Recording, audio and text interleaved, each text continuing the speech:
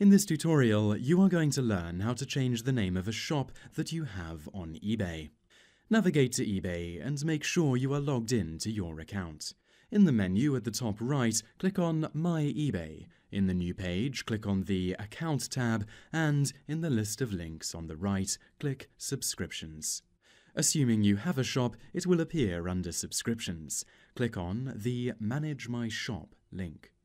On the left, click Display Settings, and these will appear on the right. Look for the Basic Information header and click the Change button to the right. You will see a text box with the name of your shop in it. You can easily edit this to create a new name. Once done, scroll to the bottom of the page and click Save Settings. You will be directed back to the previous page, and you will see that the shop name has been successfully changed. Visit the shop URL to make sure that the name change has been applied to the publicly visible shop. As you can see here, it has, and that is how to change an eBay shop name.